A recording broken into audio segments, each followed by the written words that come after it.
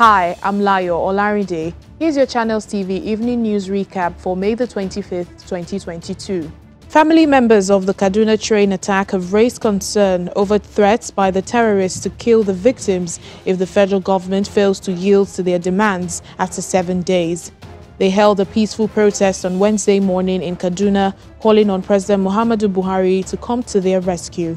4 persons, including 2 Catholic priests, have been abducted by gunmen in Kafur local government area of Katsina State, northwest Nigeria. The clergymen are the May Kambu parish priest, Father Stephen Ojakpa and Father Oliver Okpara, along with 2 of their visitors, all boys.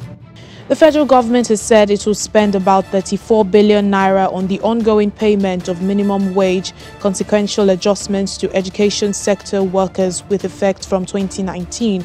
According to a statement by the Federal Ministry of Labour and Employment, the beneficiaries include the members of the striking Academic Staff Union of Universities ASUU and their counterparts in the polytechnics and colleges of education.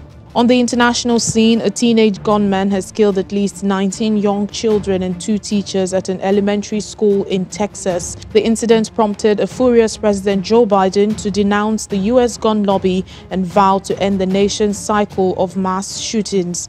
And in sports, the UK government on Wednesday said it had given the green light to Todd Boehly's proposed takeover of Chelsea Football Club from the sanctioned Russian oligarch Roman Abramovich. Secretary of State for Digital Culture, Media and Sport Nadine Dorries said she had issued a license permitting the deal late on Tuesday, shortly after it won approval from the Premier League.